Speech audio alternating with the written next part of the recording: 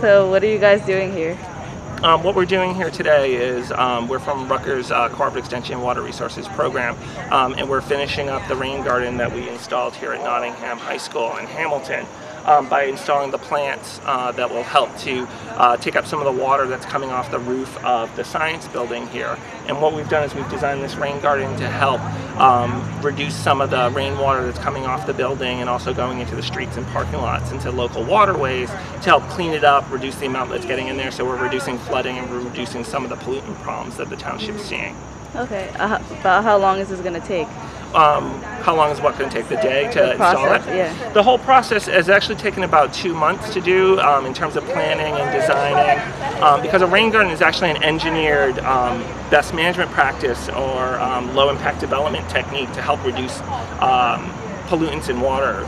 So we take our time in designing it and making sure we've got the right plants that go in for the area, native plants, and then obviously digging it out and then installing it. It takes a couple of months of planning and design work to do. Okay. But for today, we're finishing up by putting the plants in the ground. That's the last step, and then we're all set to go. Okay. So this point goes into the ground. This is supposed to mimic a plant root as it grows through the soil.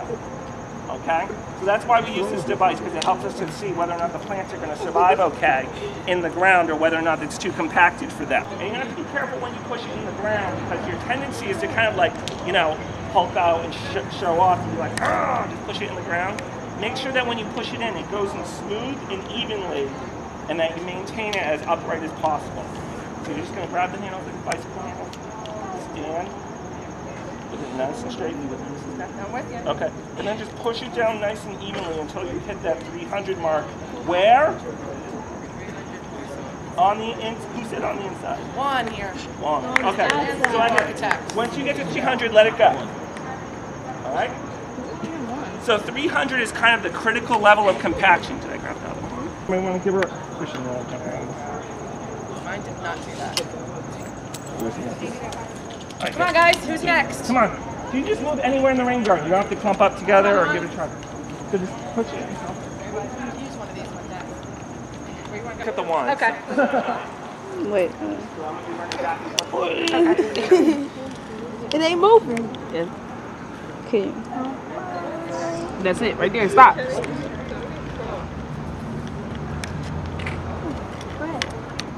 It goes It back. pops back up. So. Yeah. And so what it's doing is it's measuring the pressure against the soil as you're going down. Yeah. Anna, you're recording for our class? So what you do is you take this, and what you measure is each one of these marks is about 3 inches. So you're about 4.5 inches, 5 inches deep. So that's good. So if it was below this first line, then it would be bad. Okay. And what would we do to remedy that? What you can do to come through the area is you can till it and Rake like, it or rake it up something, and stuff. yeah. Like that. And one of the things you can do is you can also add a lot more sand, because when you guys were doing the texture, sand is really big particles, even though it looks really tiny. You know, when you see it in real life, it's actually really big compared to like the clays and stuff. So that helps to actually spread the particles out. So you guys are all compacted right now. If you spread yourself out by adding sand, then you get more water. Do you want to give it another try now? So I think there might be a layer of rock or something. That I think you guys so, are yeah, I hitting. hit it too when so I was doing once you hit that and you hit 300, just keep going. Obviously, you don't want to Okay, go you hit crazy. 300. Watch. You hit 300. The idea is not to go past. Stop right here inside, and now take your hand off, and it'll go back down. Pull it out, and then it was about the same place. You're supposed to use your finger and bend over and pull it out. So each one of the plants that we had today comes in what's called a quart size. It's just this plastic container. You can see some of the roots grow through the bottom of this container. This is how they come to us. So this one here is a plant called Soft Rush. It likes to be wet, so it goes where the water is most concentrated. It's usually at the out and at the in. You can see the tall plants over there as well too. Okay, so we're gonna put little stakes next to the plants so you know what they are, and there's some fun facts about what the plants do. One of the things is rushes are related to grasses, like the turf grass that you guys are standing on, except instead of having blades of grass, they look like straws. They're nice and round and a little bit hollow. So that's what makes them a rush. I'm gonna put this guy right here so you know this is here and where they go. So the way to properly put the plants in the ground, this is really important, guys, okay? So what you're gonna do is you're gonna dig a hole. Got plenty of these little hand shovels for you guys to work with. You can work in pairs, you can work by yourself. Take your time, we got plenty of plants to go around for you guys. So what you wanna do is you wanna dig a hole roughly about the same size as this plastic container that the plant comes in. And then what you're gonna do is you're gonna pop the plant out of the plastic container. Into my pocket. okay? Sometimes you get some roots that grow through the bottom, so it gets a little tough to get the plant off. So you gotta kind of wrestle it off a little bit. You are gonna get a little bit dirty. Okay. So just make sure that all those plastic parts come off the bottom of the plant. No plastic parts left. There's plenty of roots here that you can see, so if you hurt a couple of them, it's okay. All right? But one of the things we're gonna make sure of is we don't want these roots to stay in this shape. Okay, so what you have to do, this is the easiest way, is you gotta break up these roots. You can either use your fingers to tear them apart a little bit. What I like to use, you take the trowel, you got this little corner piece right here. What you can do is you can take that and kind of break up the roots a little bit. You are not hurting the plant, okay? What this does is it causes the roots to spread out so they don't stay in this square shape. And that's actually healthier for the plants. So this is a key step, that you make sure you break off these roots. And all you have to do is just put one slice down each side of that four-sided square piece.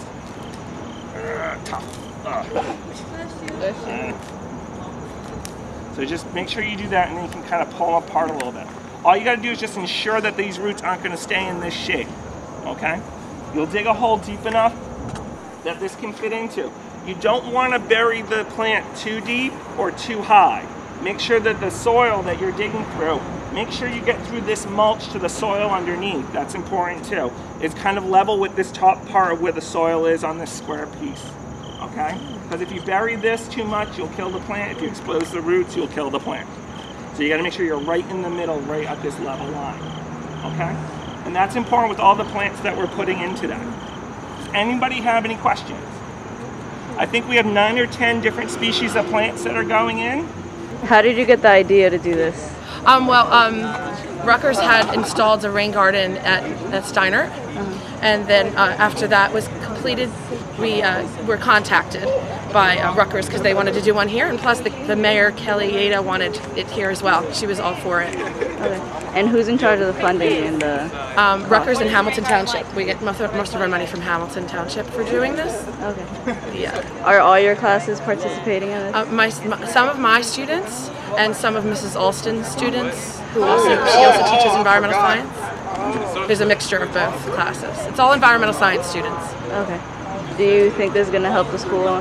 It's definitely going to help the school by not only educating about how important clean water is, it also will add beauty to the front of the school, especially when the flowers bloom in the spring. We have some asters, which are the purple flowers that are like it more dry, so they're going up on this part. Does anybody remember what this part of the rain garden's called? Berm, yes. It goes up on this part here, and we've got some other ones. Some gray goldenrod, which is like seaside goldenrod. Nice yellow, pretty flowers, grayish yellow, pretty flowers. This is the soft rush that likes the wet parts, so they're going at the ends. We've got some swamp milkweed going in the middle over here. That'll help attract some butterflies and some other insects to help pollinate those. So you'll have a nice variety of animals that come to this rain garden as well too. So it'll provide some habitat for animals that are in this area as well. I got one more question. Go for it. Will we dig the hole first or take the hole? What I would do is I would dig the hole first. I would dig the hole first.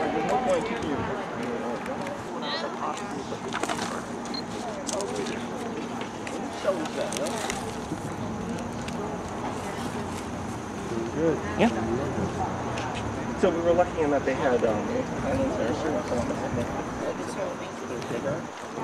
Excuse me. Sorry. Go a little bit under, so that when you put the mulch in, So it it worked sit out right a little nicely bit on top. All right, sorry, you in here? And so right back in.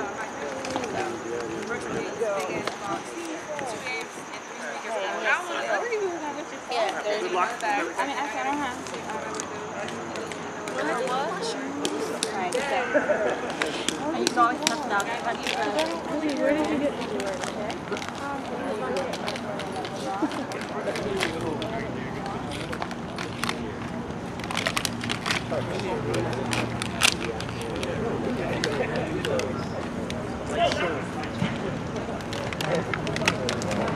So who's gonna clean this?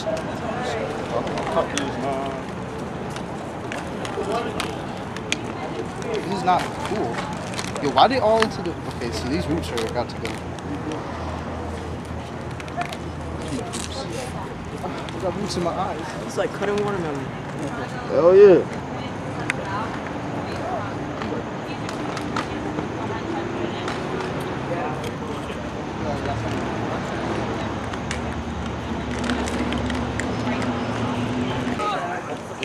Do you find this interesting? Yeah, I really do. You enjoy planning? Yes, very much.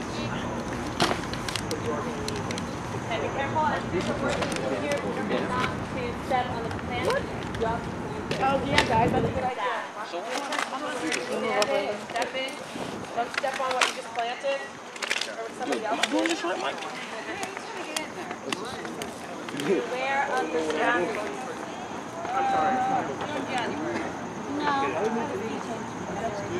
Doing what I do.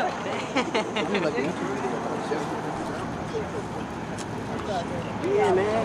That's what we need.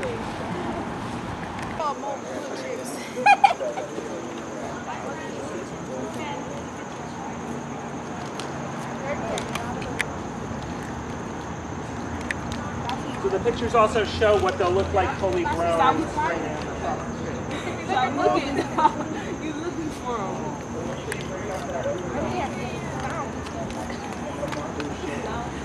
You like this. You like, oh, I see. Like, you just straight looking. Trust me, it's plenty of those.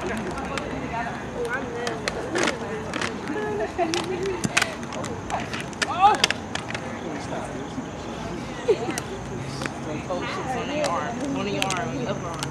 Oh my God! Promise there's nothing here that will kill you. You'll be okay. Oh, I